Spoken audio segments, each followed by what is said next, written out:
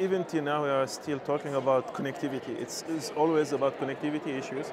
So we are still need to bring the rest of the billions of users to internet, and also what kind of service we will provide to them. It's not just kind of degraded service, and that's why people are talking about zero rating and so on.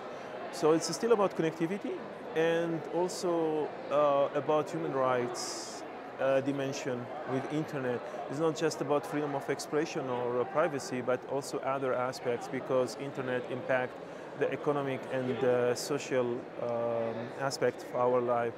So it's more kind of, let's say, enhanced impact of connectivity for everyone.